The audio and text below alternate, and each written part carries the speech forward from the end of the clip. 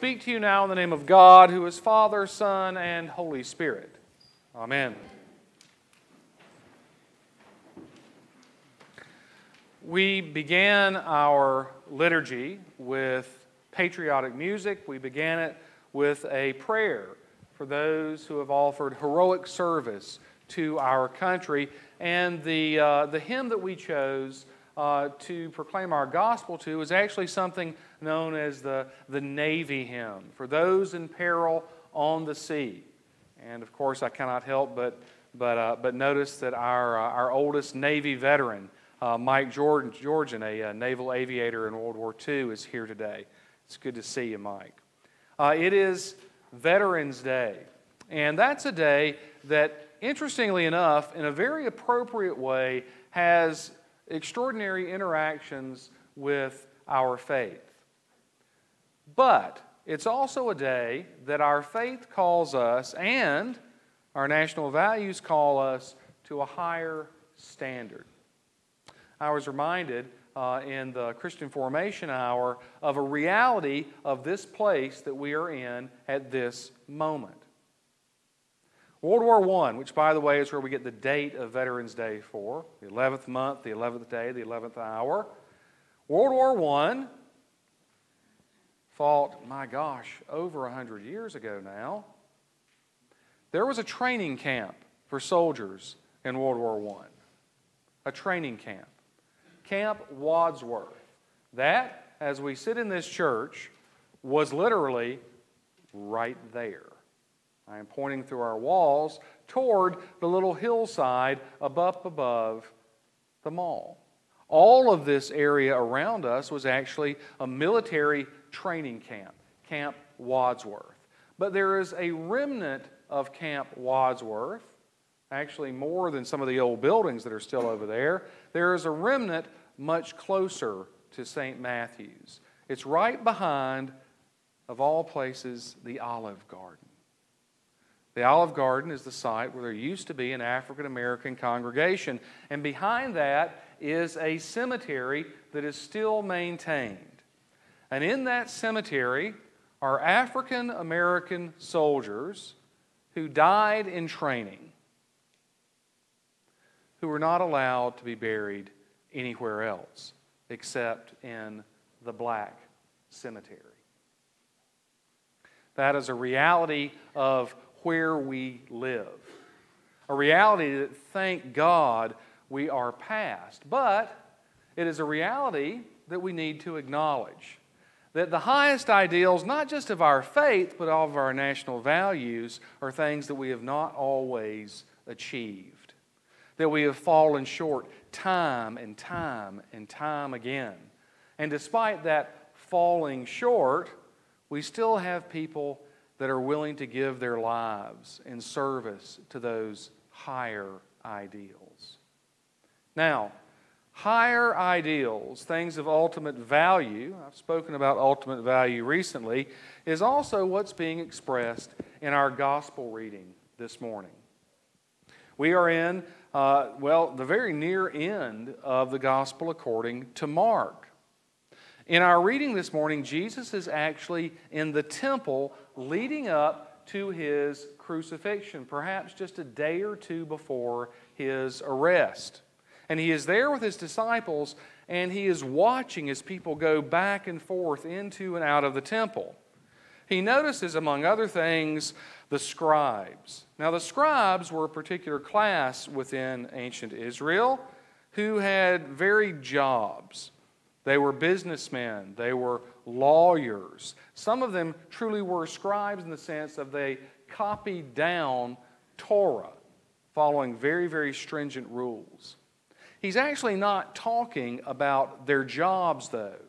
He's talking about the way they choose to present themselves. He talks about those who go about in long robes. Well, this actually is not the long robe he's speaking of.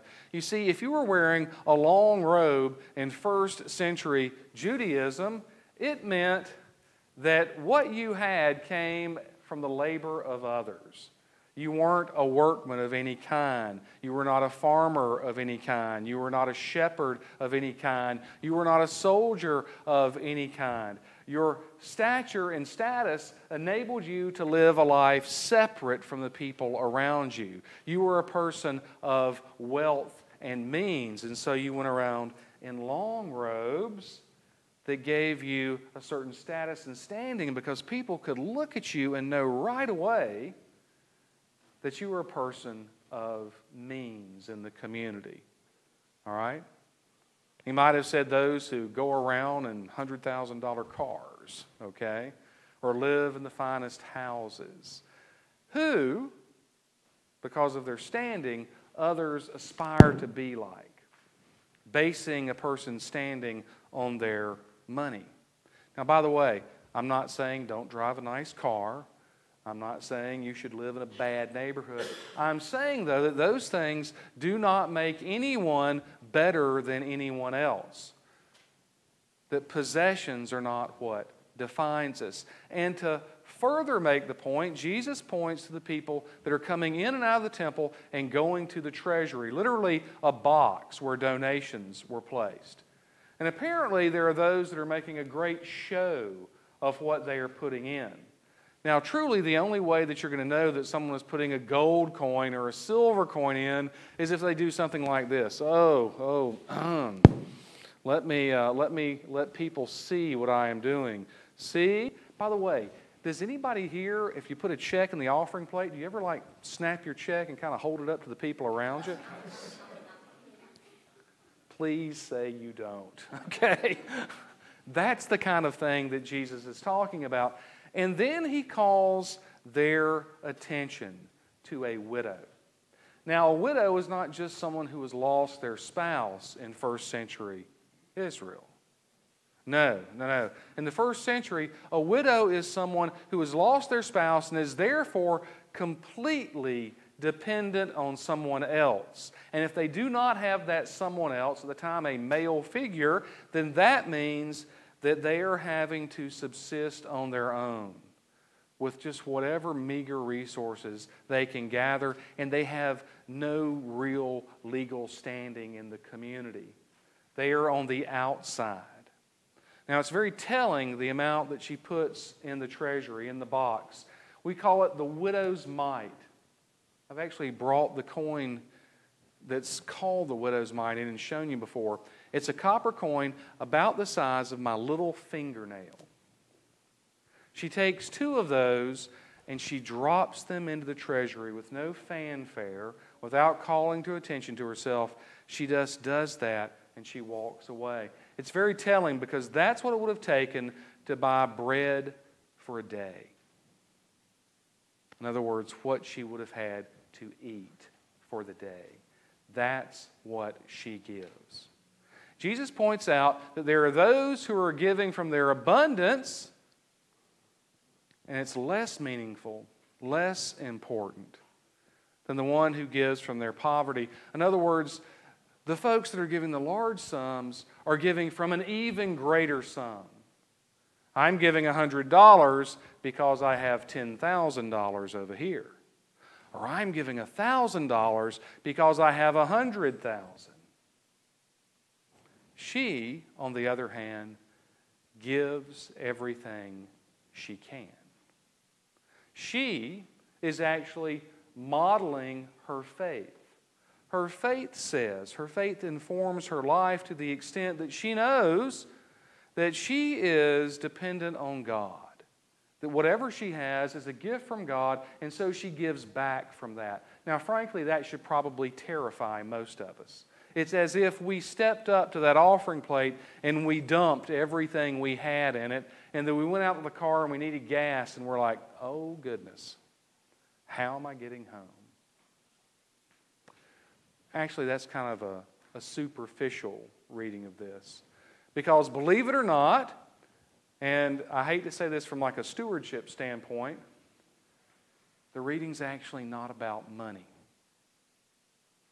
The reading is about your faith and whether or not you choose to live your life based on the highest ideals of your faith. Now, yesterday was a very difficult day for me. But yesterday is an example of what I'm talking about. If you've read the papers today, you probably know that former Congresswoman Liz Patterson died yesterday. Now, before I became a priest, before I ever went to seminary, I spent 6 years as her personal aide, and then her legislative assistant, and then running her district office here in Spartanburg. Before that, I knew her. Before that, a member of my family had actually worked for her father, who had been a World War I veteran, for what it's worth, and a U.S. senator, as well as a governor. I knew this family. And day after day, working with her, I saw the living, breathing example of someone who put both their faith and their service to their country in the sense of serving God's people, because that's the way she looked at it, above her own needs. I am not trying to sort of create a hagiography, a study of the life of a saint to you. But I am saying that it is possible to live a life that is completely consistent with what you believe in your heart. There are 1,000 stories. One that I've shared before, but one that I think bears repeating, kind of fits with this moment. It was 1986, and we were going to a fundraiser in Greer at the home of Nancy Welch. I don't know if any of y'all remember her. She used to have a television show, a cooking show, I believe. It was going to be a big fundraiser. Lots and lots of people from both Greenville and Spartanburg were going to be there. Lots of money was going to be raised. Liz is sitting beside me. She's going through some correspondence. She says, "Hey, do you know where Allen Bennett Hospital is?" I'm like, "Yeah, it's here in Greer. It's off of 29, just after you cross into Greenville County." She said, "Yeah, we need to go there. There's a nursing home there now." I'm like, "All right, but we've got the fundraiser." She says, "I know, don't worry about it." So we get to the hospital. We find the nursing home wing. And she has a letter with her. And it has an old campaign pen attached to it. And she goes to the desk and she said, "I'm looking for this person." And we're taken down a hallway to the room of an elderly client of this nursing home. The room, honestly, smells of urine. It is very, very institutional. The walls are that pale green, and there's linoleum. Sort of laying down in the bed, sort of sitting up a little bit, is an elderly man with very, very poor vision. And she steps up beside his bed, and I'm standing behind her because this is completely out of my comfort zone. I'd never been in something like this. I'm 25 years old. This is a very different experience. And she says the person's name, and she says, "Mr. So-and-so, I got your letter. I'm Liz Patterson." And the man begins weeping. See, the pen that he had sent in his letter was an old campaign pen of her father's. It said, "Roll in with Olin." Olin D. Johnston. It was an old campaign pen from when he was running for the United States Senate.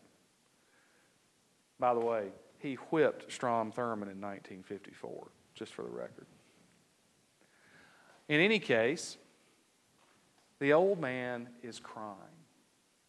You see, Liz's father had grown up working in the textile mills, and he had never forgotten that. So he always had a special place in his heart for those who worked in the mills, and that's what this old gentleman had done. And he remembered meeting Olin, and he remembered something that Senator Johnston had done for him and his family. And so he found out that the senator's daughter was running for Congress in 1986, and he sent her one of his dad's old pens. And she sat there on the edge of that urine-stained bed and talk to him for the next half hour. And somewhere, a fundraising event had started. And I keep looking at my watch, but she is in no hurry at all. And finally she says, I'm going to wear the pen that you sent me. Can I leave one of mine with you? And so he says, please. And she puts the pen on the pillow beside him. Actually, before we left, he asked her to move it to the curtain so he could look at it, so he could see it. And then she said, can I say a prayer with you? And that's what she did. And he held her hand and he wept.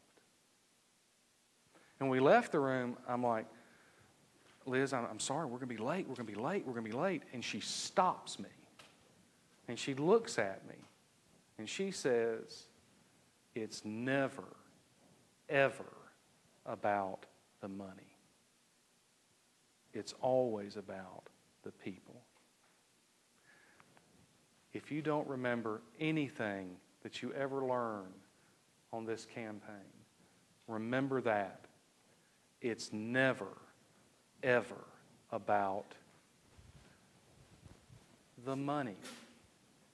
It's about the people. You see, you can live out your faith. You can live out even your political ideas as long as they are consistent, as long as they are not about you or me or our standing in the community. It's always about service to others. The widow knew this. It wasn't about her. It was about what she could offer. Amen.